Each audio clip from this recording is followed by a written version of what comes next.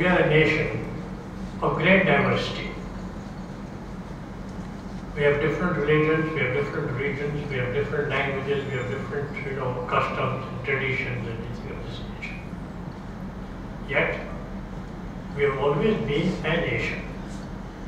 Nobody's ever made us a nation. We've been actually a nation right across.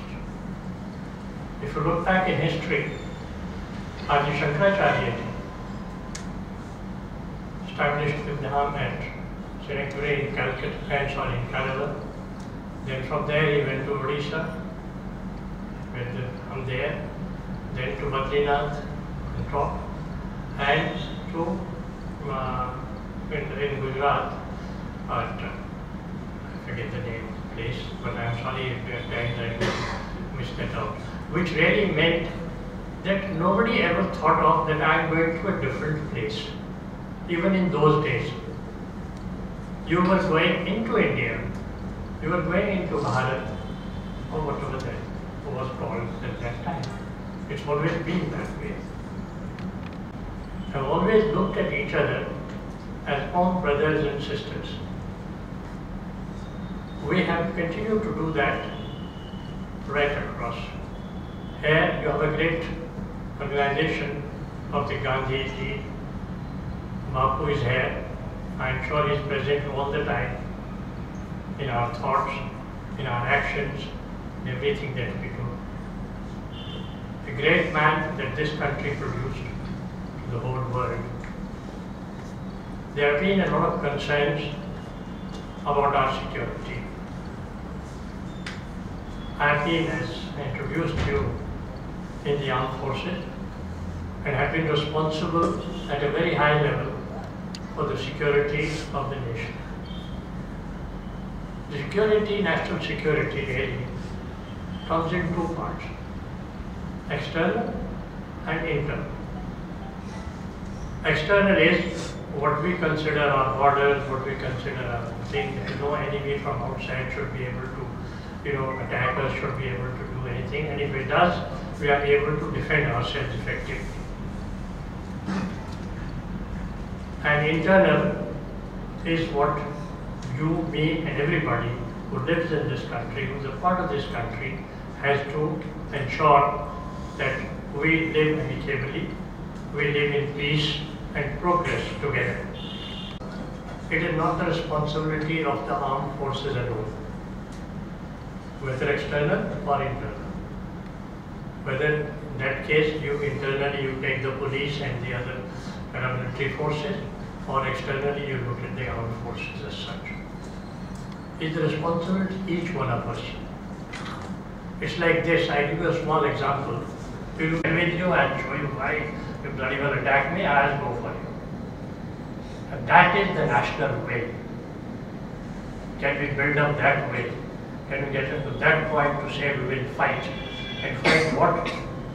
External and any problems internal. Any problem which happens internally, whether it's religious, whether it is region-wise, whether it's language-wise, anything of that sort, we say we will fight it together and with the will to ensure that we overcome that.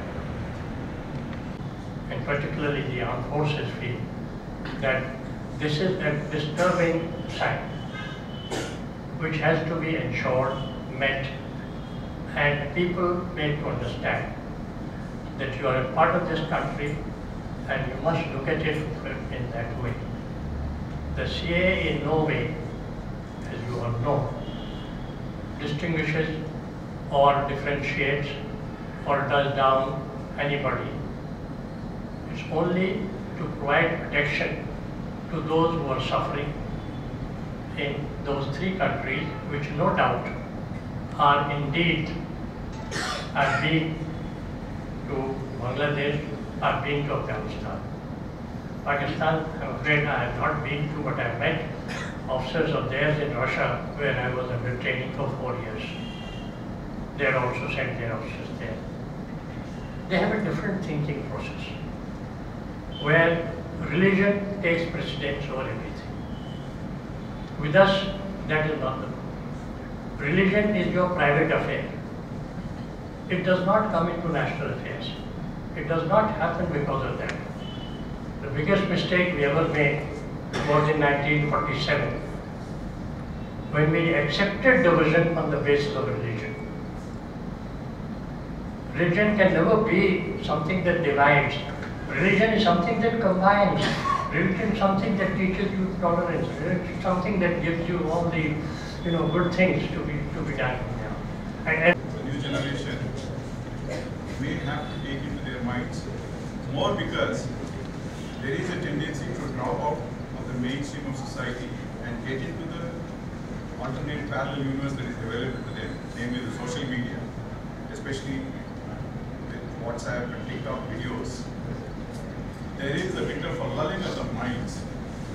Their attention level is no longer the same. They are not bad, but the point is they are attracted by something which is taking away their energy at a stage where they have to build up themselves. So I think it's a good reminder from you that you must be self-confident and must look after yourself, and ultimately not been a very important bridge in building up relations between different countries, and India has always been a gold mine, and that is what brought the East India Company to India, to explore and take away whatever they could, which goes on to show how rich India is in whatever we could do in our natural resources, in our human potential.